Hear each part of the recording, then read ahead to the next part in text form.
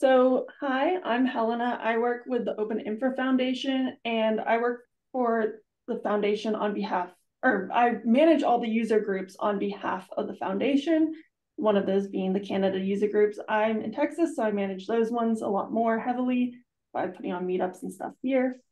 And then I assist with any other user groups who are trying to put on meetups or OpenInfra days and helping them find sponsorships, speakers, that kind of stuff, marketing, promotion, whatnot. So for our agenda today, we're first off, welcome message. Hi, I'm Helena. We've been there, done this already.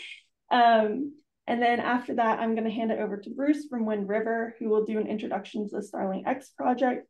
And then on to Bruno with Encora, who will do a navigating StarlingX, a practical guide to the community contributions and I can't go back. Oh, yes, so then I'll hand it to Bruno. Sorry about that. The next thing is we're just 4 weeks away from the OpenInfra Summit that's happening in Canada in Vancouver, and registration is still on for that. And the StarlingX project will be heavily represented at the summit. We'll have representatives from Wind River, Encora, and Osnabrück University in Germany who all have sessions going on. On the right side of the screen, you can see the agenda that includes all the StarlingX talks. Included in there is the StarlingX hands-on workshop. So if you're new to the project and want to learn how to get started in it, this is a good place to start. There is an RSVP list for that hands-on workshop. Just keep in mind to make sure you put your name on that list. However, it is included in your summit ticket. It's not a separate purchase or anything. And also the StarlingX community will be meeting at the PTG, which will be on site at the summit. As I mentioned, we will have Wind River present at the summit. So they're a headline sponsor, and you can go visit their booth and talk to some of the folks from there to learn more about StarlingX as well. The other thing going on is this year we will be featuring a hiring event. So if you're looking for a new career in open source technology, we have all these companies and more who will be there ready to talk to you about your career in open source technology. And that's all I had in terms of community updates. I'll drop a couple links in the chat for some of the things I talked about if you're interested, including the link to the StarlingX project website. And I'll hand it on over to Bruce. Thank you. Let me find the screen sharing button.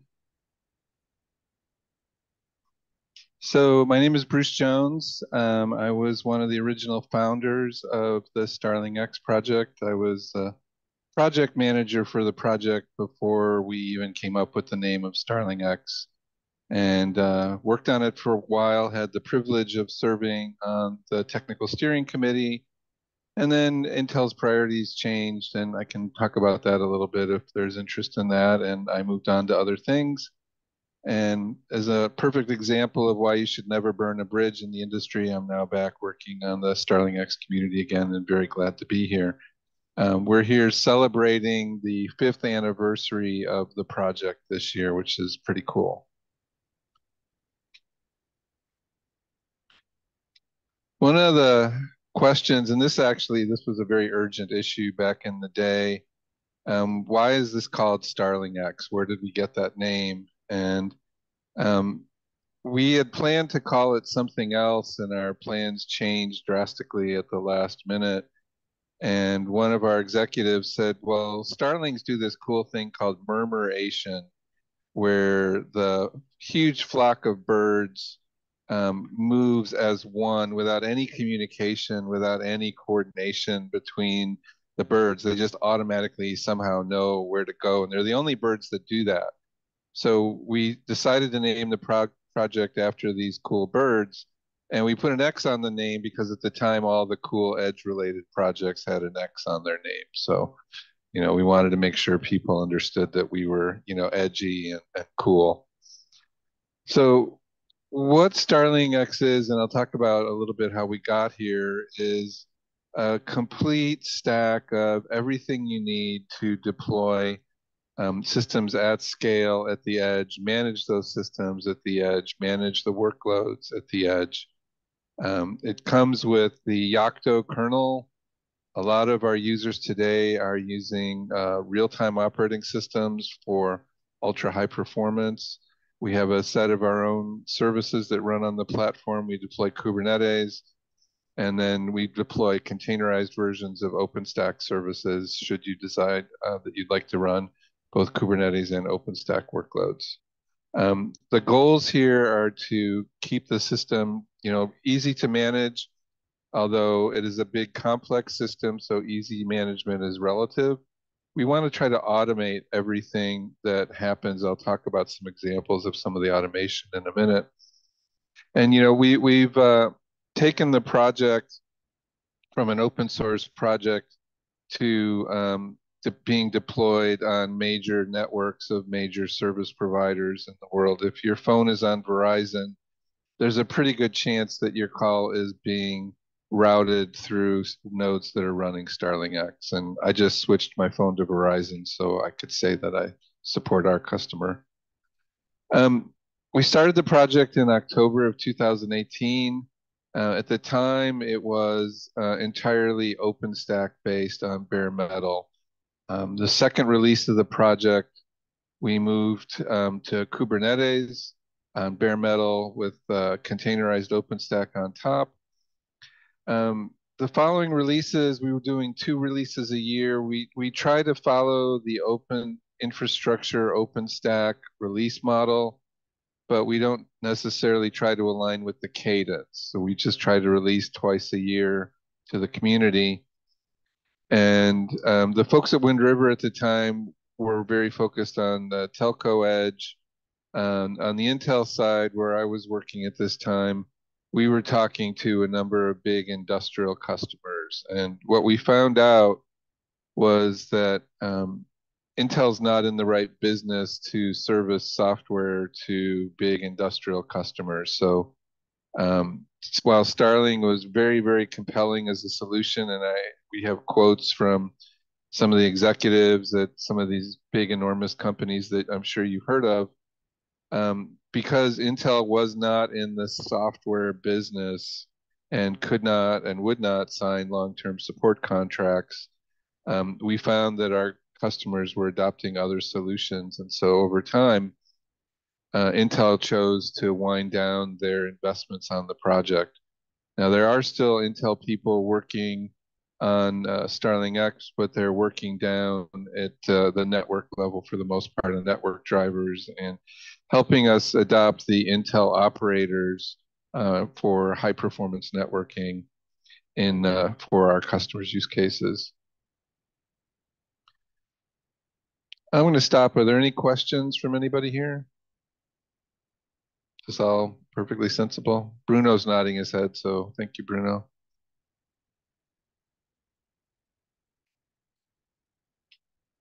So there's a lot of different ways to deploy StarlingX today. It all starts by picking up a pre-built ISO image from the community, which they're all published. All the release images are out there and published and available. And you simply boot that up on the system that you want to be controller 0.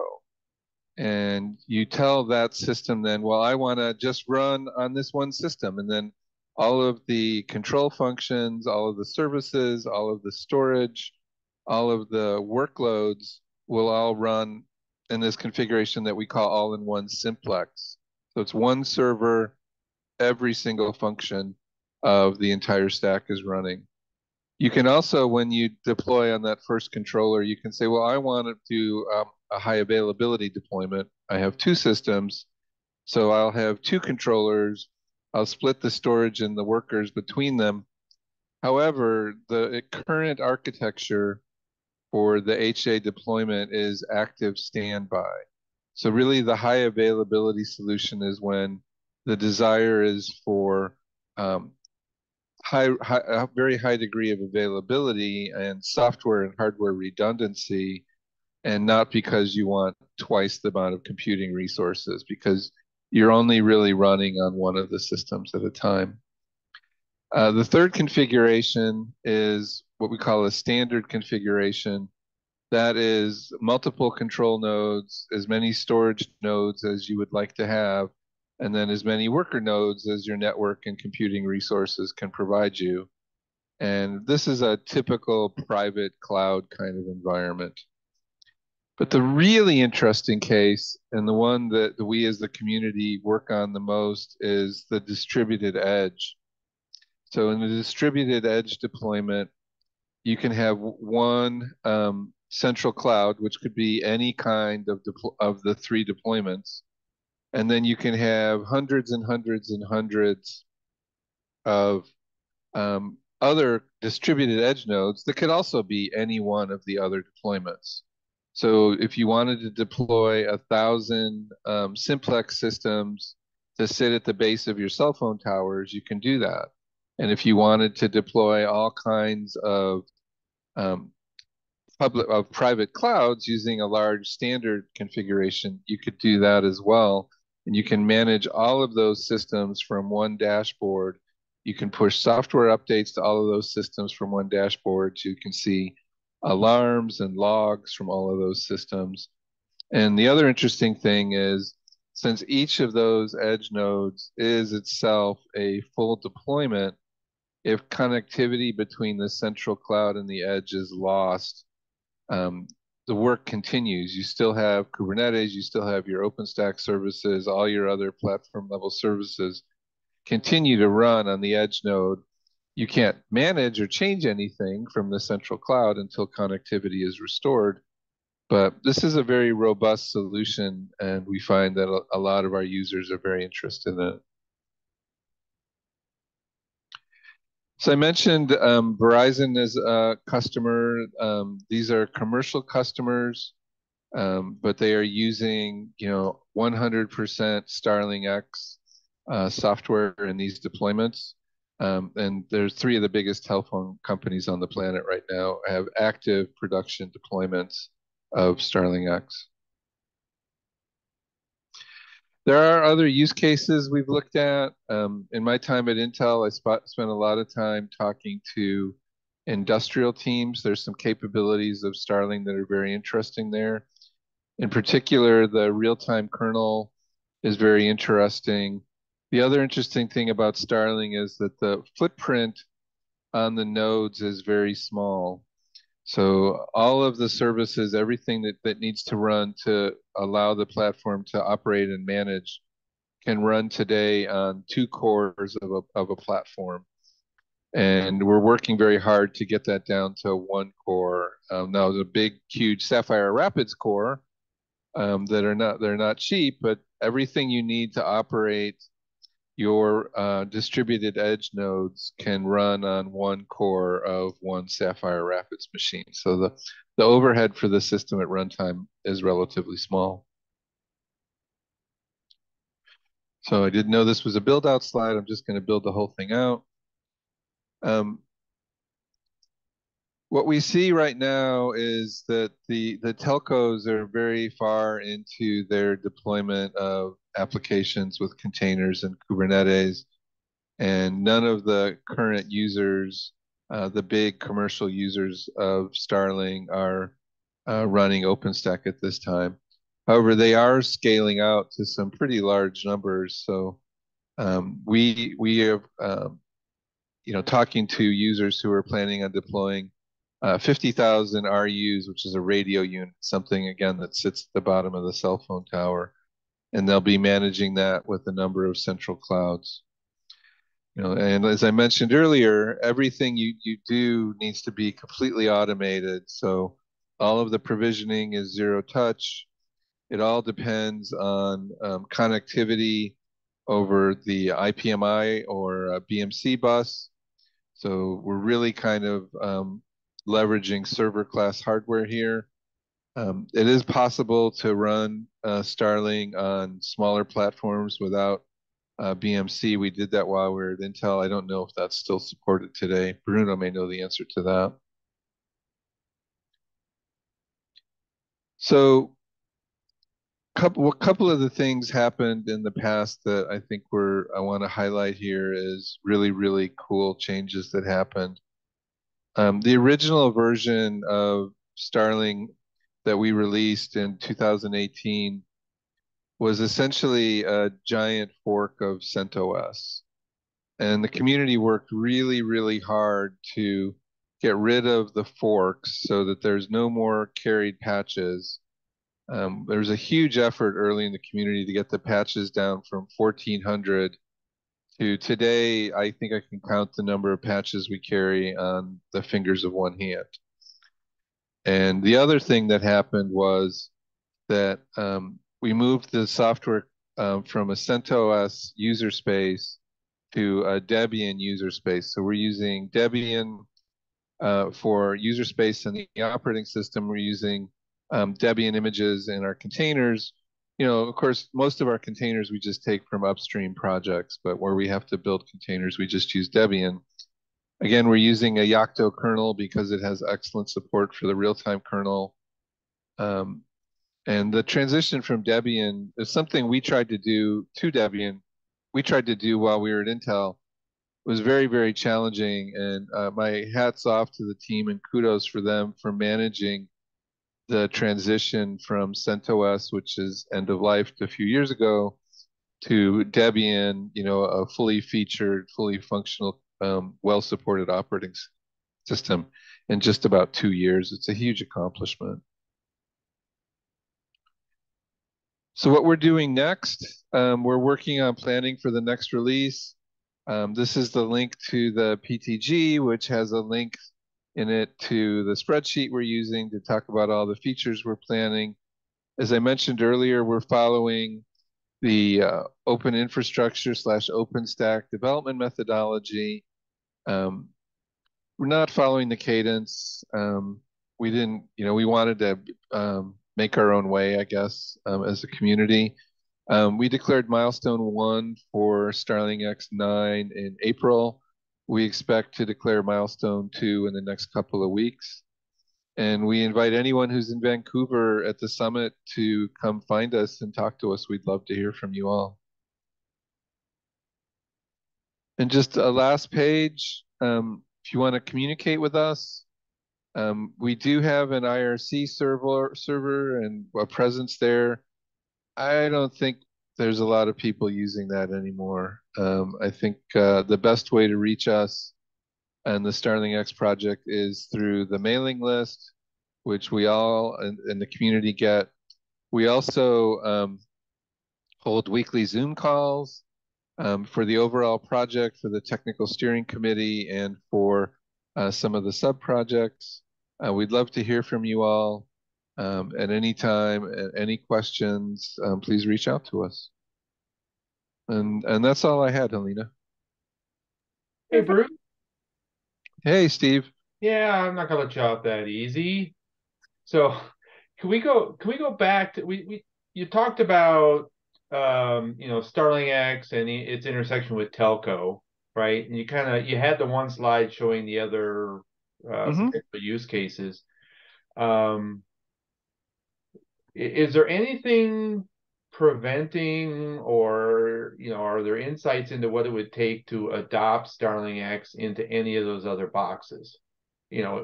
What's the state of StarlingX relative to those? And if anybody listening today or in the future, has a video use case or a medical use case, what's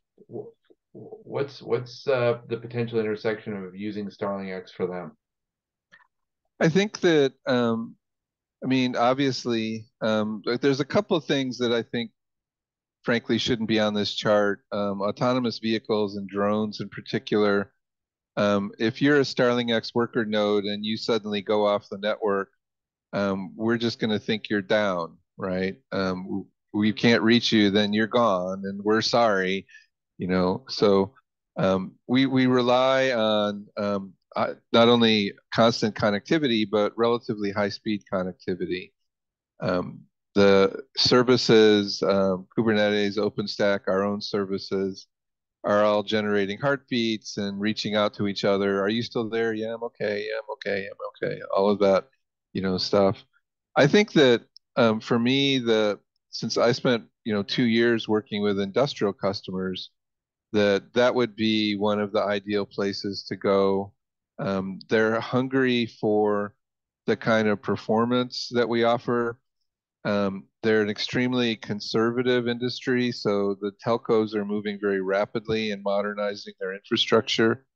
The industrial ecosystem, the companies that I talk to, realized that they needed to upgrade their infrastructure. They needed to move to a software-defined infrastructure world, but they weren't sure how to get there. And I think a solution like Starling that is fully integrated, contains an enormous number of features, could be a good way to start those conversations with those industrial customers. So then it would be fair that, you know, this matrix that we're looking at probably, you know, is as much a potential thought exercise as anything. But the big takeaway might be that there are use cases for StarlingX outside of telco, and telco is kind of where it all started. Is that fair? I think it's safe to say that the telco industry has moved the most aggressively towards software-defined infrastructure, and they've created, you know, hundreds of standards and layers in their software. Some of these other industries haven't reached that point yet where they're really embracing software-defined infrastructure. Now everyone's using the cloud, but we're talking about edge computing here, and in particular, high performance, highly deterministic edge computing, which makes things like industrial or medical very interesting. What we're not talking about is tiny little devices with one small processor and 8 kilobytes of memory. Right? This is still you would need a Core i5 with a decent amount of memory as a worker node here, for instance. Okay, Steve, anything else? No, other than looks like somebody else has a question for you. Oh, perfect. I'll turn over to Elena to moderate that. You have a question in the chat asking what's the difference between the StarlingX project and the Airship project? So I haven't looked at Airship in a couple of years, but my understanding is that they're solving a very different problem, but I don't want to speak for the Airship community. If someone else here is more familiar with Airship.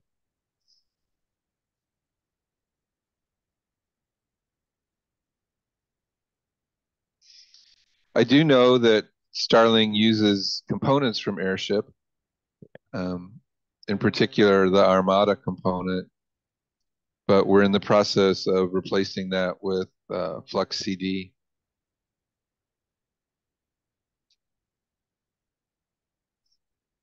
Okay, sorry I can't answer the question. No worries. Cool. Are there any other questions for Bruce, or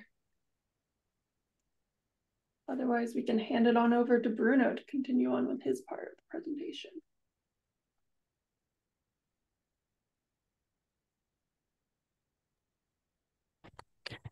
Sure.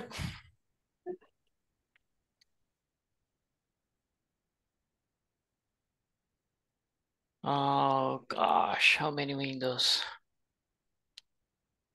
Which one do I want? Here it is. That's the one.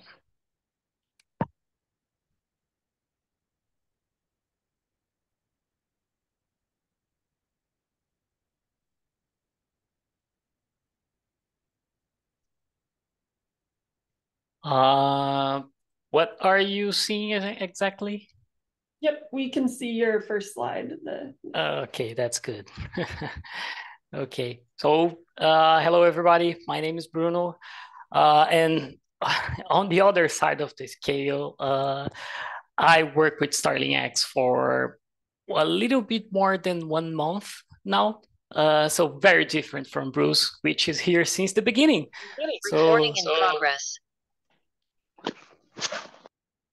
Okay, yeah. So yeah, quite on the other side of the scale here, and which is fun, I think. And I also think that what I planned for today will complement what Bruce was talking about.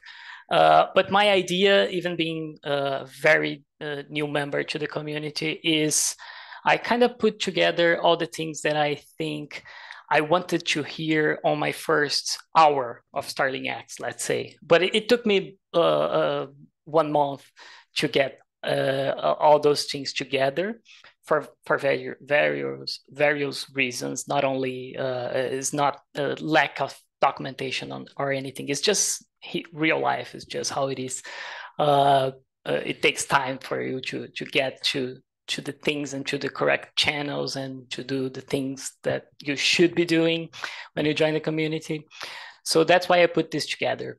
And this is the agenda for the presentation. It's quite simple here. This one is the first slide here is just a set of links that I think should be your go-to links whenever you need something from the community. And then I will talk about how to start as a contributor, as a developer.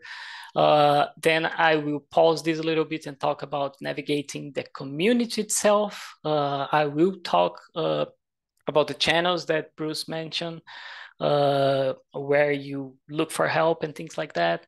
Then I will go back and talk again more about how to contribute with the community, and then briefly talk about installation and the team at Encora that I'm working with. So I'm not alone. All the things that I'm doing here, we are doing as a team of 5 currently. Okay. Oh, and by the way, don't hesitate to interrupt me if you need any clarification or if you want to ask a question. So we have a small audience, it's fine. Okay, so this is the product website. Obviously, this should be here, but also more importantly, this is the documentation. Here, I think there's everything is here. Everything is in this documentation website. I like very much that there is a team dedicated to the documentation. This is very important. Documentation is a form of communication, and communicating is very important on a open source community like this one. Meetings. Okay, the community works around meetings. So here's a link for the meetings, and we'll be talking about more about them a couple of slides down. There is a code of conduct. This is how the community expects everyone to behave, I think. And there is a bug tracker. It uses Launchpad. Everyone is encouraged to open bugs, report bugs to the community, and even work on them. I will be showing how to do that very quickly, but I think this is a place to report a problem that you found. If you have questions, there are other places. I'm going to show you that. The storyboard is a nice place if you have to keep track of like a work that takes that has several tasks to be accomplished. Right now, my team, for example, is working on one storyboard, one story that was, I think it's there since the beginning of the project. Now that I know the timeline from Bruce's presentation. By the way, if you put Bruce's presentation with mine here, I think that's a great way to start here with the community. I'm enjoying this meetup here. And the repositories are at opendev.org/StarlingX. And there is the code submission guidelines. This is also lots of words. The code submission is built on top. The code submission guidelines is built on top of OpenStack code submission guidelines. And so it's going to take you right to that right at the beginning. But it's a very good read and a very important thing to read if you plan to contribute with the community. Okay, how do you start as a contributor? If you are a developer like myself, you're gonna go to the repositories. And what happens, if I saw that list of links that I showed you, I would click on the repositories, the first one. And then you would see a list of 60 repositories. It's 4 pages, 15 repositories each, so it's a lot. Where do you actually start after seeing that? Well, and this is a thing that I found 2 days ago. There is a very neat little page here with the list of StarlingX projects. The link is up here, but what it's showing here, I would say projects / teams, but this is a very small list compared to the list of 60 repositories, right? It's like 10 or 12 teams here, which is way easier to navigate. And one thing that I even have a note here is I think it's better to kind of make sense of the community around the teams that work in the community, how the community organizes itself. So that's a very nice way, or a very nice place to start. So here, for example, if I go to the first thing here, I start to find very interesting things. I start to see names. So now I know who is responsible for this thing if I need to reach out to someone. And more importantly, now I know all the repositories that this team is responsible for, which is even better. I myself have interest in the StarlingX/tools repository here. So what do? Do I email Scott and say, hey, Scott, how are you? I need help. Come on, help me. No, I don't think that's the way to go. So that's why I'm going to pause a little bit, and we are going to talk about navigating the community itself and all the communication tools that are available for someone at the community. And starting with the weekly meetings. Bruce mentioned the weekly meetings briefly in his presentation. There's a lot, again, but don't worry, you don't need to attend to all the meetings all the time, of course, but it's important that they are there because every team has its own meeting. Sometimes it's weekly, sometimes it's bi-weekly here. For example, the build team that I was showing before, it's a bi-weekly meeting at 7:30 a.m. Pacific. Cool, now I know where to go if I need assistance. I don't need to email Scott. I can just go attend the meeting and that's good. I'm gonna know what this thing is working on right now. If I have a review that needs to be reviewed, I can just go there. And I think the most important meeting within the community is this weekly community call here that happens on Wednesdays. It's every Wednesday, but at the first Wednesday of every month is 12 hours later. So it's 2 p.m. UTC every Wednesday, and it's 2 a.m. UTC on every first Wednesday of the month to accommodate APAC region more easily. So yeah, that's all the meetings that you can attend to, but that's where you will be able to find people to talk to, and they will be able to help you as soon as possible. It's the easiest way to get help, I think. But there's also the mailing list, like Bruce mentioned. It is encouraged that we use the list to discuss technical questions. I mean, the list is called StarlingX Discuss. So discuss, it makes sense. Sorry, just a sec.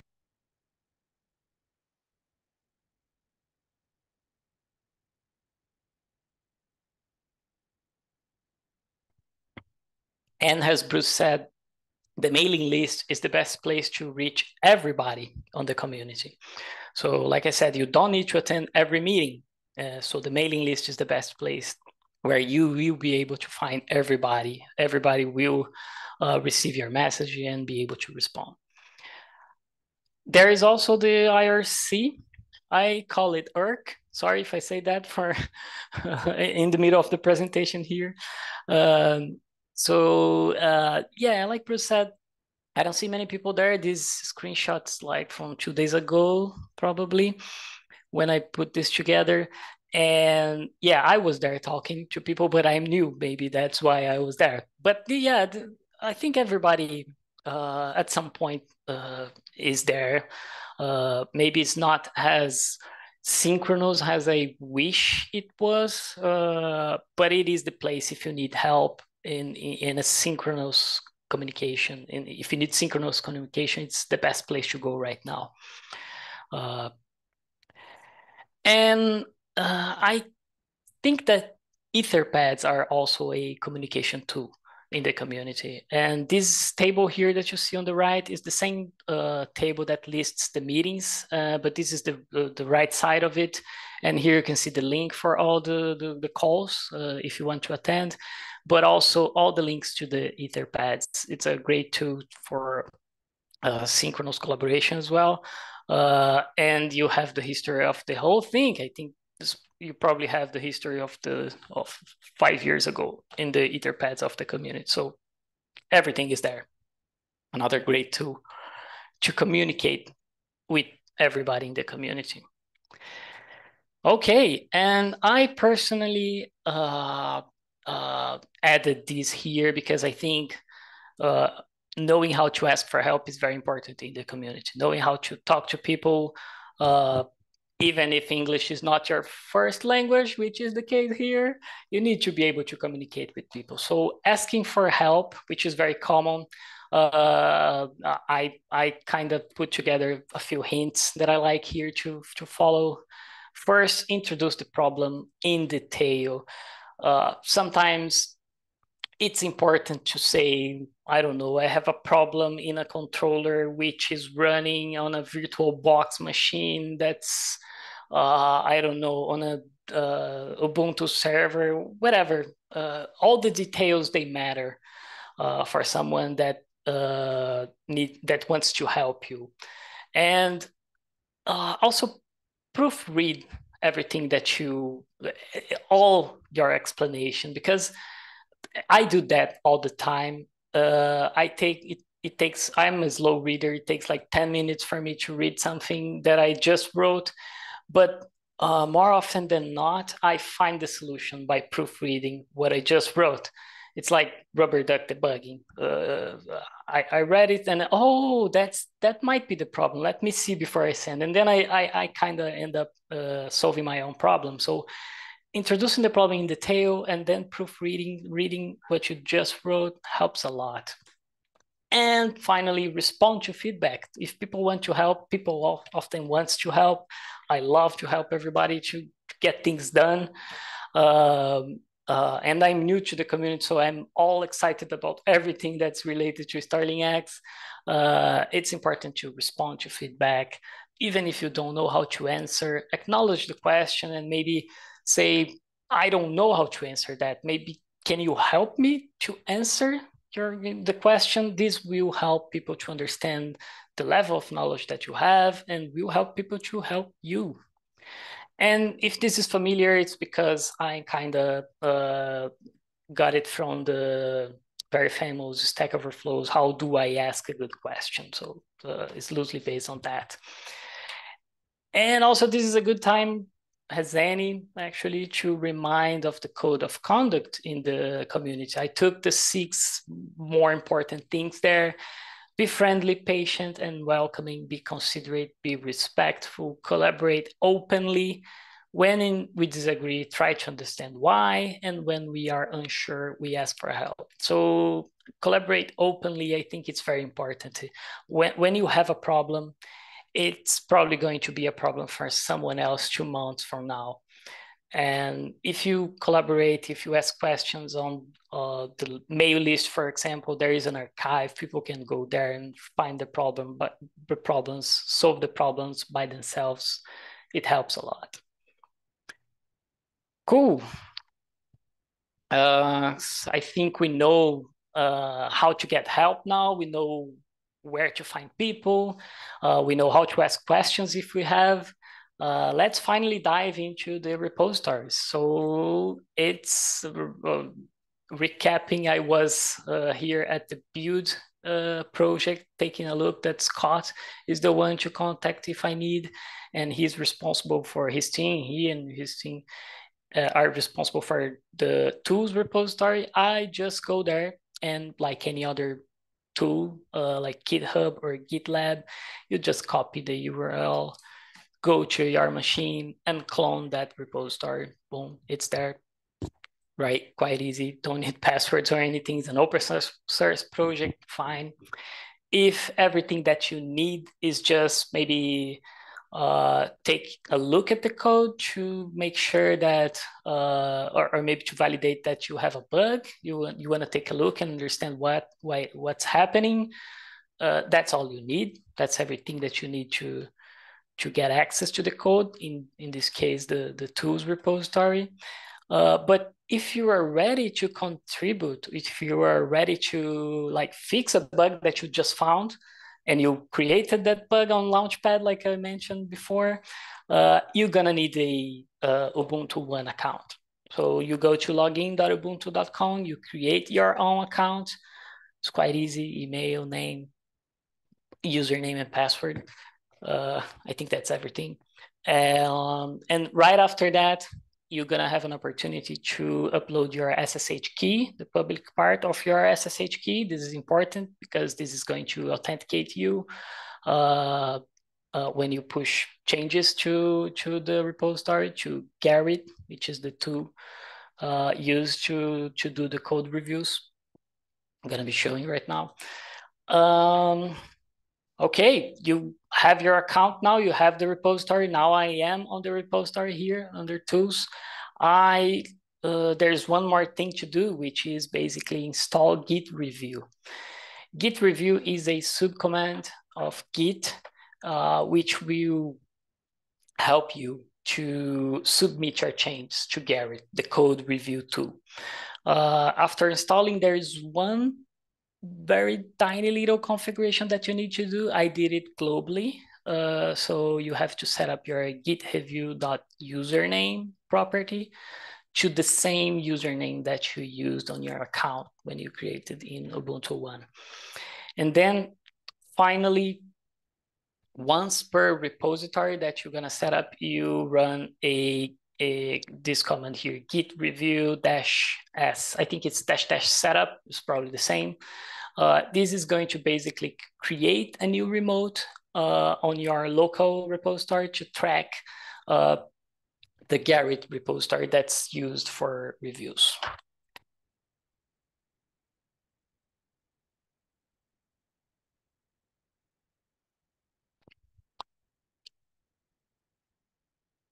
Okay, you were ready to rock?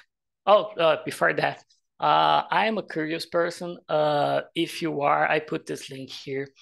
I don't know how Git review works. I don't know much of what it's doing behind under the hood, and I do like to know what it's doing, especially when it comes to Git.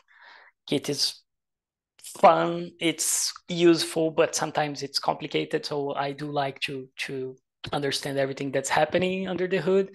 And that's why I do have a note here, a physical post-it somewhere on the mess that is my desk right now with this link here, because that's something I will be checking in the coming weeks. Cool, if you're curious, you also now have the link for yourself. Okay, you are ready to develop. You do the same way you would do with any other Git repository. You create a feature branch, you work on it, you add new files and etc. And you push these files, you add the files, you create a commit on your branch, -- all. Yeah, forget about that. I was being silly, I guess. When you do a Git commit, a very important thing here is this -- sign off parameter here. What's going to happen is that this is going to add the line number 4 here that you see. This is basically saying that the code that you are submitting that you agree that the code you are submitting is subject to the same licensing that the project uses. So that's why you have the sign off by here, and this is using your name and email set up in Git to put this here for you. And the other important thing here, very important, is this change ID here. This is when we install Git review in the last slide. I think it's when you set up, when you do git review -- setup, it creates a Git hook for you. So every time that you create a new commit without a change ID, it's going to add an ID for you here. And this ID is going to be used to match, to tie together your change, this commit, to a review. And then you run git review, and it does the magic. Like I said, I want to inspect the code and understand everything that's happening, but I didn't do that yet. But you get a review on Gerrit. This is the code review tool. And oh my God, there's a lot going on here.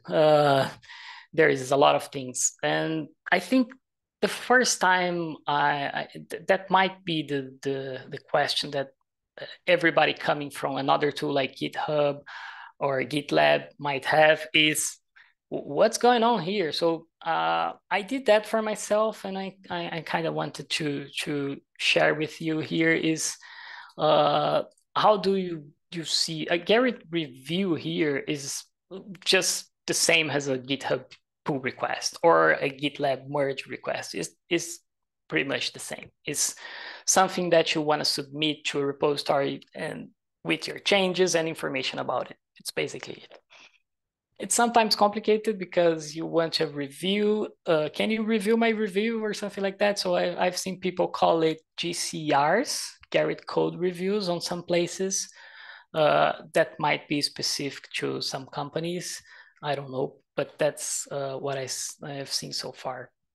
And then one key difference is that commits in a pull request in Gerrit are actually patch sets in a review. So if you see right here, I don't know if you can see my pointer.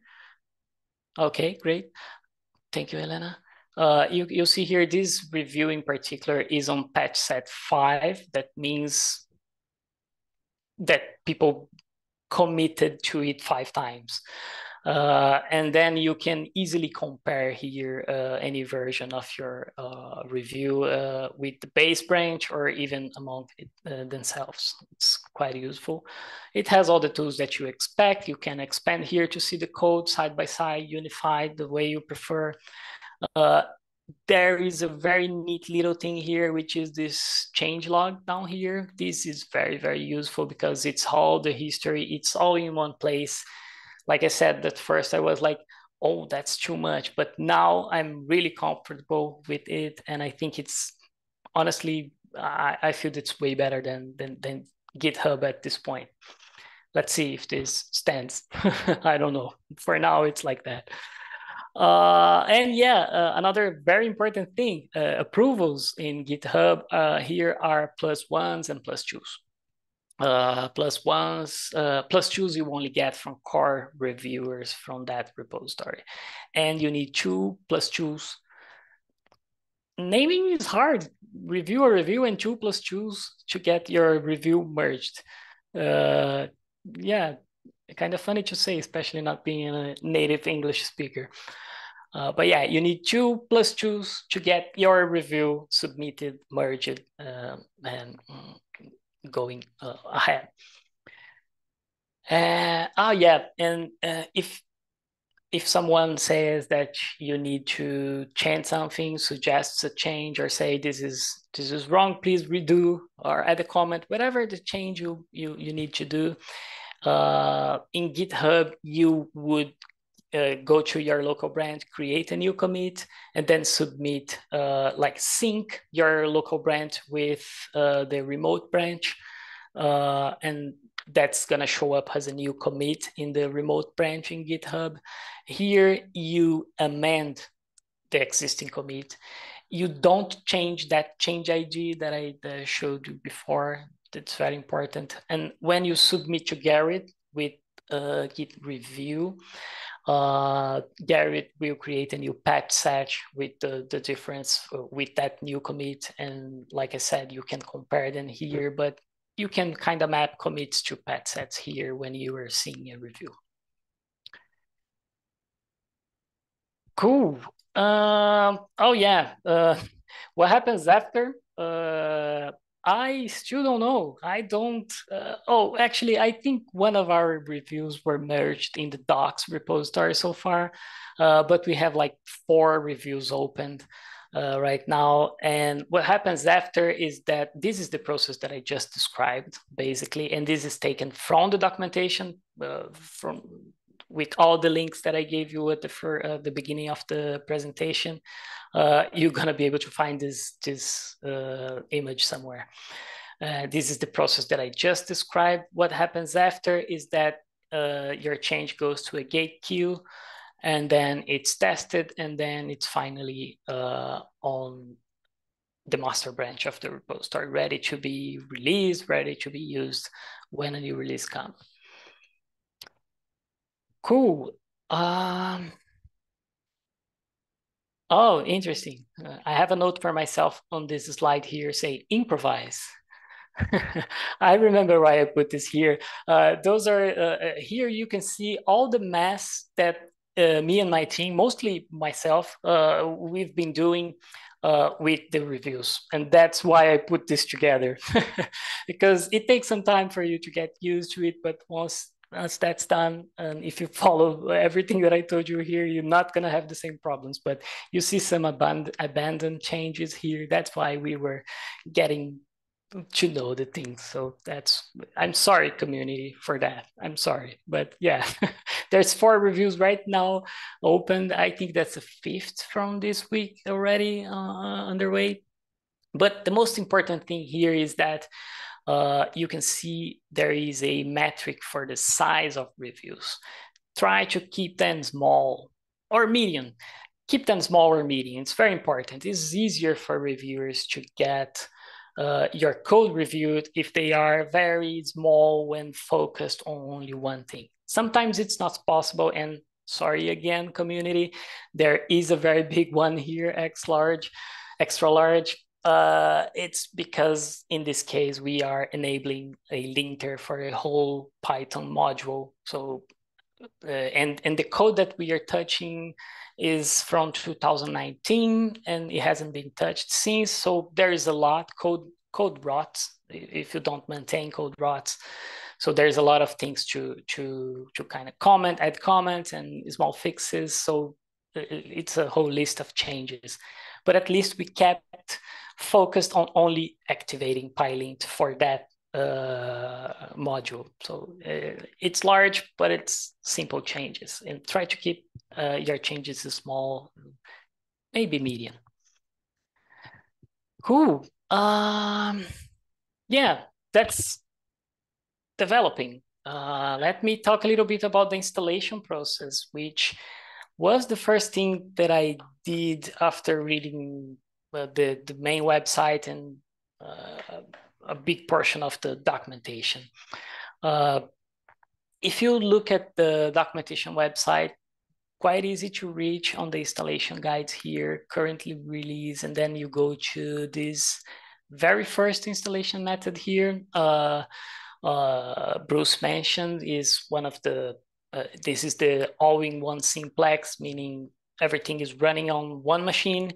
And simplex means that there is only one controller. There is no high availability of any sort happening here.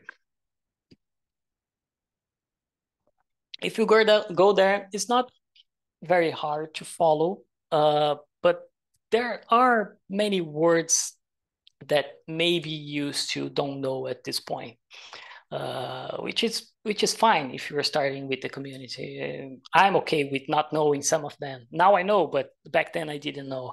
And things like simplex controllers, storage, virtual, bare metal, Ceph, whatever, everything that's mentioned in the documentation does a great job of pointing you to the right page where you need to configure some things.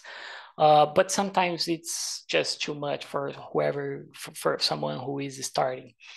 So basically what we did was bring back to life something that was already on the project, on the community. Like I said, it's code from 2019, which is an automation to bring a simplex all-in-one installation for you up in VirtualBox. And we did all the fixes and reduced to 5 steps. Currently, those are the 5 steps. It's going to be less than 5 after we finish this. But with these 5 steps on any Debian box, Debian-based operating system, you can get a fully working and running StarlingX all-in-one simplex installation using VirtualBox. So it's all copy and paste. There is no need to adjust any of the commands. It's just copy paste to your terminal, and the installation is gonna do all the things. This is a speed up video of me installing. You see a lot of windows popping up right there, but that's because I was kind of explaining what was happening. This was, I think I did for myself, but at some point I might share with the community as well. But at the end, you get a fully working installation. It takes a little bit of time. It takes, on my computer, for example, it takes 1 hour. It's always 1 hour and a few seconds. 1 hour, 1 minute, 1 hour, 30 seconds, something like that. But you don't have to touch anything. Windows will pop up sometimes, VirtualBox. We are working on a headless version that doesn't bring up anything, but it's going to do all the things for you. At the end, you're gonna have a solution fully working.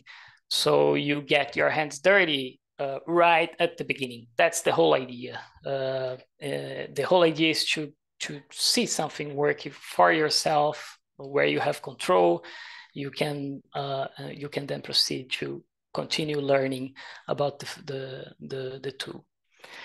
And what we are working on is pretty much all the other installation methods that are available.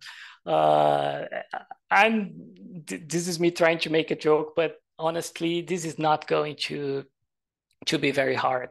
There is a lot of code to review. There is a lot of code to kind of bring back to life. There is code to delete as well. I hope to, my hope is to have in 3 months like a metric that I deleted more code than I created. That's my goal. and at the same time, of course, bringing something that's working in the community. But yeah, there's a lot here, but I don't think it's gonna be that hard to make all those things work, because they are variations of the same. Like Bruce showed, they are other variations of the installation. And if I remember correctly, I think the Kubernetes setup here, I think we already have something up.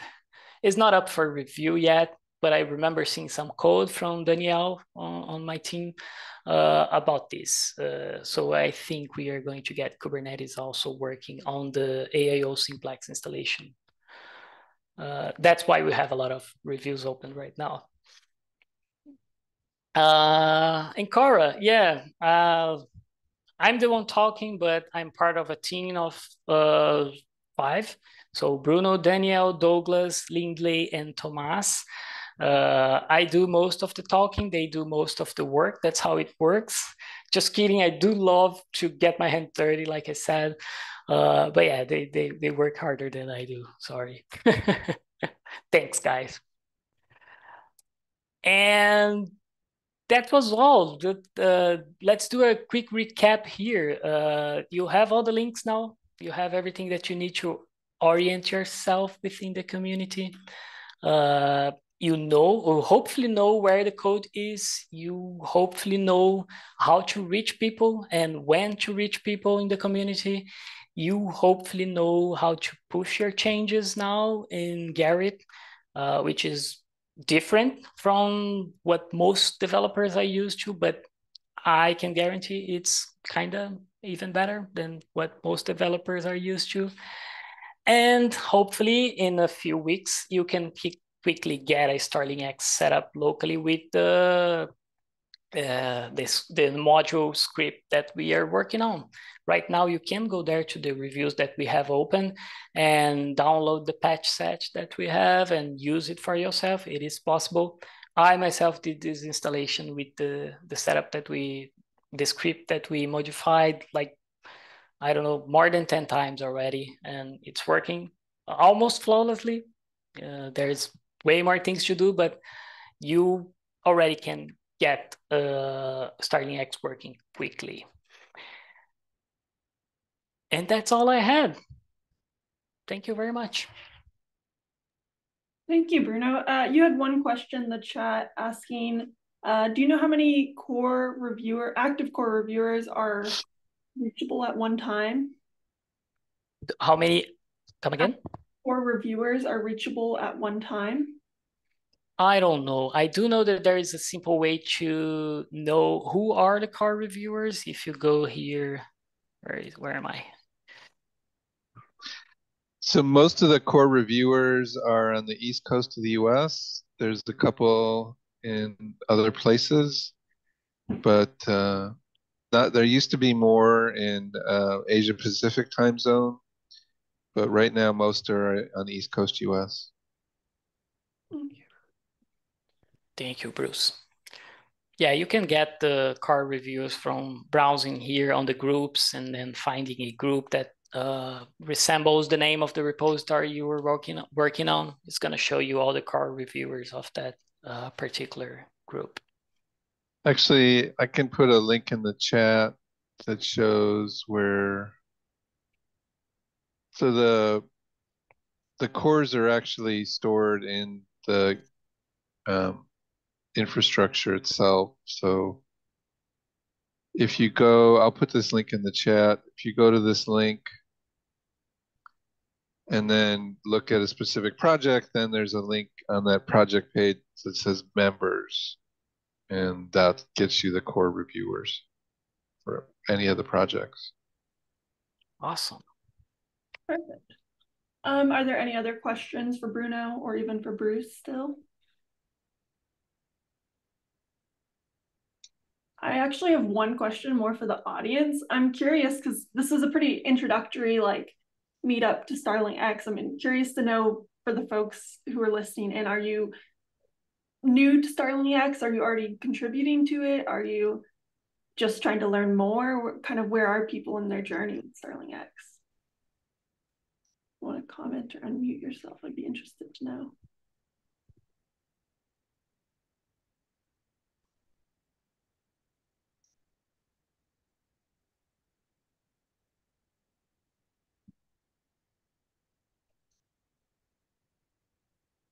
We have one said new, trying to learn more. Okay, cool.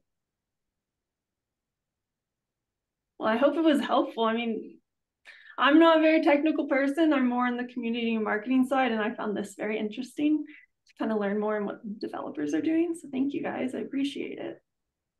And I'll get this also uploaded and posted to the OpenInfra Foundation's YouTube channel. So I'll add all the links that were mentioned by Bruce and Bruno as well to that comment of that video too, if you need to find those. Perfect. Well, if there's nothing else, I think we can close out for the evening or the morning or wherever you are right now. And if you have any questions, you can reach out to me or Bruce or Bruno. We'll be happy to answer them.